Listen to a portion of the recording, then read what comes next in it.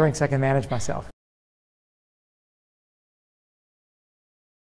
My name is Mark Klein. I've been doing stand-up comedy for a living for about 35 years. My schedule is a patchwork quilt: cruise ships, corporate events, moose, elk, eagle lodges, country clubs, resort properties. I'm in the Bahamas 2 weeks every year. I'm on cruise ships about 8 weeks out of the year. I still throw in some nightclub, comedy club work.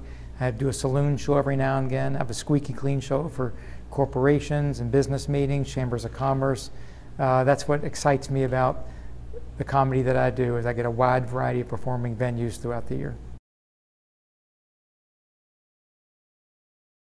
Well, I started a long time ago, and I started my career in strip joints. Really? The first stage time I got as a comedian were in between young ladies who were removing their clothing, and then I would go on and tell jokes in between. I needed money to stay in college, and I knew there was a strip joint not too terribly far away up upstate New York, and I went up there and knew that sometimes comics performed in places like that, and I said, I can learn some jokes. And sure enough, I started working places like that, and that's how I got my start. I went to Colgate University in upstate New York. My degree is in English, the most useless degree an undergraduate can aspire, except for art history. I mean, you know, the usual suspects. So I'm an English major, and as it turns out, as odd as it seems, being an English major, it helps me write, helps me craft jokes. I was always a voracious reader, and so the comedy that I do kind of reflects a pretty good round body of knowledge in terms of just being read in various areas. I've got one all-time favorite. About 5 years into my career, I was beginning to headline some really good rooms, A rooms around the country. One of them was in Raleigh, North Carolina, a pretty famous club called Charlie Goodnight's. And my father was in the furniture business. And he was at a furniture convention in High Point, North Carolina, about an hour's drive from Raleigh. And he brought 3 of his furniture pals from the convention to come see my show. And they came on a Saturday night, sold out room, packed audience, and I had one hell of a good show. I could see my father in the audience with his 3 friends, just nudging him, going, look, that's my son up there. And it's, Michelle, I'm tearing up now thinking about it. It's my favorite memory of being on stage in my career. It would be very unusual for me to perform without a tie. I like to be the best dressed performer on the show.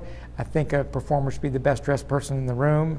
I'm not one of those guys that can go on stage in his street clothes or his t-shirt and jeans or his cap on. Or plus, I'm not a kid. I'm not 24 years old. I'm not 34. I should dress like a man my age, like an adult. And so I almost always will have a tie on during my show. When I write custom material for corporations, when I write for business events, I sit down at my computer and I write like a writer writes. When I write for a nightclub, I tend to do that more verbally and orally. I'll bounce more stuff off my comic friends and test stuff out that way. So depending on for whom I'm writing, the process is different for every client. You can reach me on Facebook sporadically. I'll check in. I'll lurk a lot and post rather seldom, not terribly much. My website is corpjester.com, corpjester.com, corp like corporate, jester like jester.com. And my phone number and email are on there. I'm easy to find, easy to reach, and I like jokes. I like people to tell me jokes. I like telling people jokes, and this is the greatest way to make a living I can imagine. I haven't had a real job since I can remember. The challenge to do message-driven humor, especially in a nightclub, is to make it not preachy. Yeah. So you want to put your message in there, but they have to be laughing, or what are they doing here? So I try to have a comfortable mix for everyone. You're going to hear something and you're going to laugh as well. The older you get, the more you realize that the only thing you truly have in life is time. Nobody knows how much. I don't waste an audience's time with things that aren't meaningful, and I don't like them wasting my time with a lot of chatter and craziness out in the crowd. It's an exchange. It's not a monologue. It's a dialogue. And I try to respect my audience's time.